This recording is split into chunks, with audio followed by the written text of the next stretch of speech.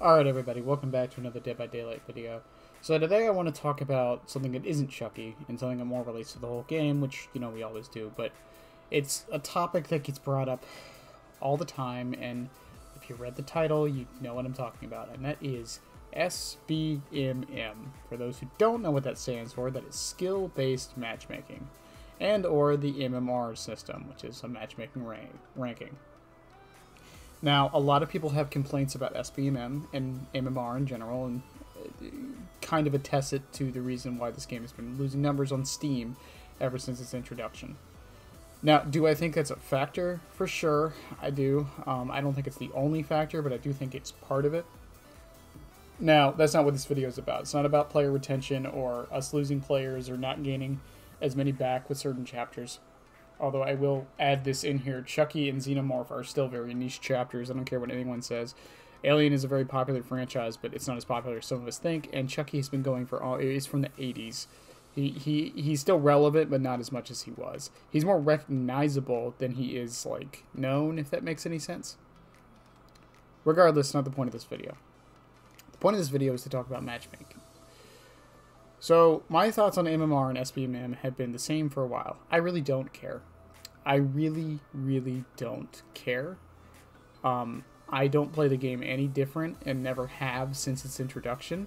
If I win, I win. If I lose, I lose. If the team I go against is great or bad, it doesn't really matter to me. But I think Sbmm does have some inherent issues that could easily be fixed with two easy changes, in my opinion. One kind of relates to the other, and that is add a ranked mode. Now, I'm not actually that hyper competitive at this game, but I still would love a ranked mode. My ideas for implementing it, I'm probably going to do a whole video on this, but my ideas for implementing it were making it solo queue only, and then, you know, killers can be who they want, but that way survivors can't just swift, because why wouldn't you swift in ranked mode? But that leads me into the second point of why I think Sbmm is actually super bad, and it's not because it makes the game sweatier. I actually don't attest to that. I do think it gives you higher caliber survivors, and, you know, when you're playing Survivor, it gives you killers who play in more, let's say, meaningful ways. Much more optimal play on both sides. I actually don't have a problem with that. I feel like if you're playing that well to the point to where you're winning most of your matches, you should be going against players who are at or near your skill level. Now, Sbmm does have the issue of it doesn't always work, because I don't know my MMR, which is we're gonna bring that up here in a second, but I don't know my MMR. But for all I know, I win a lot of my matches, so I would think it's at least decently high. I win about 80% of my matches or so, even running the bullshit I run. And I still sometimes get, like, really baby survivors who have no idea what they're doing clearly. And I think that's a bigger issue, honestly. I'm all for the variety, but yeah, it's just whatever.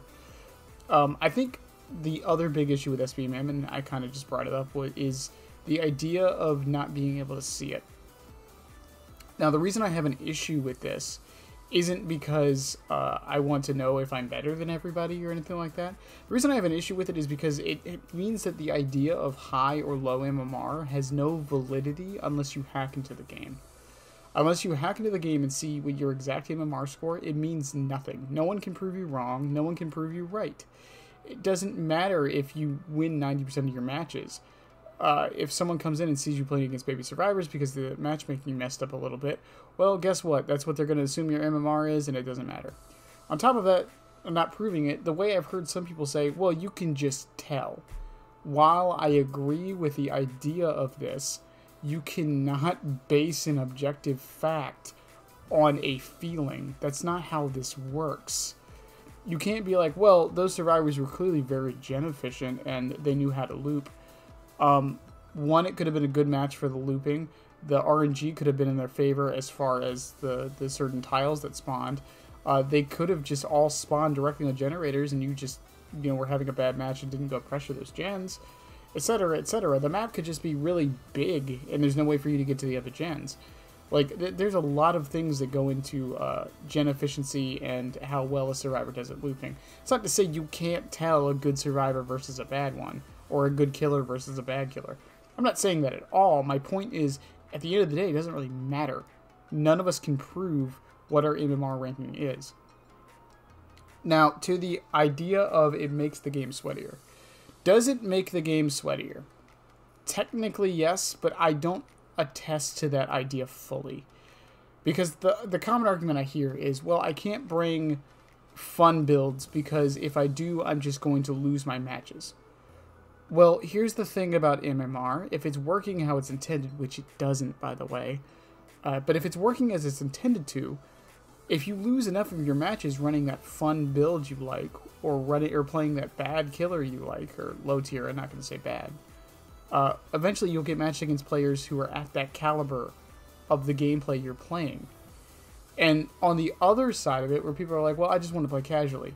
If you were playing casually enough to still win most of your matches without you, like, quote, trying, then yeah, of course you're going to start playing against people who are on your level. That's just how this works.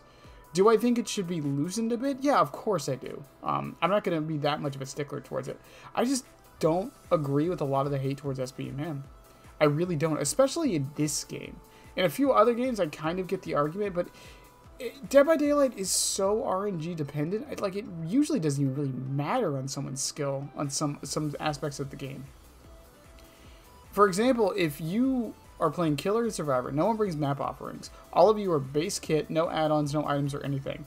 And the survivors get a map like The Game, and you're playing, I don't know, fucking Clown or something. It doesn't matter. The chances of you winning that match are very slim. Not impossible, mind you, but very slim, especially if they know what they're doing. But even if they don't, if all they do is run around pre-dropping pallets, it doesn't matter. At the end of the day, you could argue, well, that's what they're supposed to do anyways. But yeah, I think the biggest issue with MMR, like I said, is you can't see it, and I think adding a ranked mode would fix that inherent issue. I know Mr. Headache did a video on this today, and I feel bad because I kind of feel like I'm stealing his idea for it, but yeah, like, Sbmm is just, I think it's fine.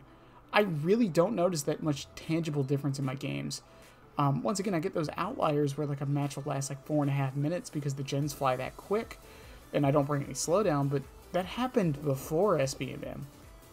It just did, and I don't want to sit here and say it happens every match, because it really doesn't.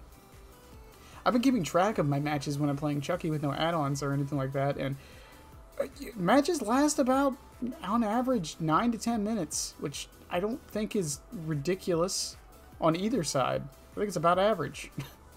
Once again, I have those couple outliers where it's 4.5 minutes, or even those couple where it lasts for like 12 to 15 minutes without me even really trying. But I really do think we need to stop complaining about Sbmm. If you're not having fun with the game, stop playing the game, or take a break or whatever, that's understandable. But don't blame Sbmm for the reason your fun is just lost from this game. I just don't attest to the idea of, I have to play against players who are on the same level as me, therefore I'm not having fun. Like, I kind of do to a degree, but if your argument is I want more variety, I think we still get the variety. It's just not as common, I guess, but MMR isn't even really that strict in my experience. And once again, there's a lot of factors that go into this. I play in the middle of the night on East servers, so maybe my Sbmm isn't as strict as some others. So that could be a factor. I play basically 1 or 2 killers all the time, so maybe that makes it more strict for me, but also less strict at the same time. I'm not really bouncing around on my builds either. Maybe that's part of it. But like I said, I just don't attest to it. I've had matches where I do terrible and matches where I do good, and I don't know. I still have fun with this game, even since they added Sbmm. I've never complained because of MMR.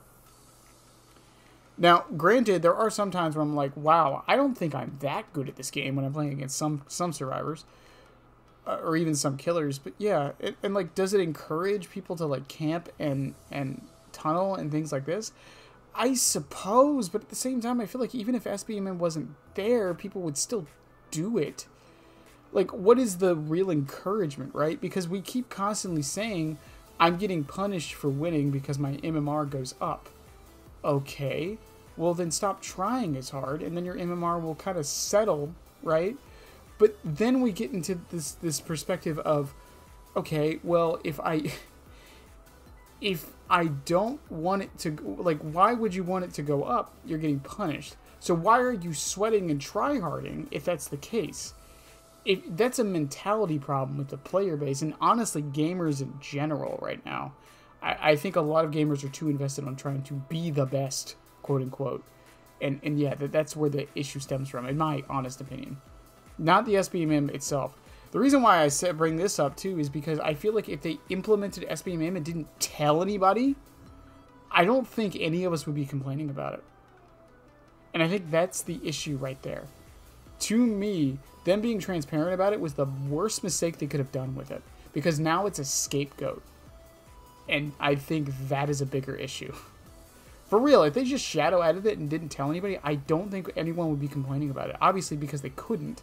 But, yeah, I don't think it would have gotten as much backlash as it did. And the game would be in a better spot, in my opinion, if people didn't know.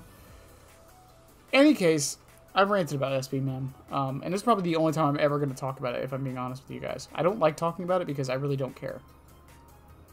But tell me what you guys think. I know people have very, very heated opinions on this topic, and it's fine. If you don't like it, that's fine. I understand the frustration with it. I really do. If you do, I would love to hear your side of the story too, because I don't hear that often enough, I feel. If you don't like my thoughts on it, you can call me a dumb shit. That's fine. Just don't expect me to agree. Anyways, I love you guys. Have a good one. Links and such are below. And, yeah, bye.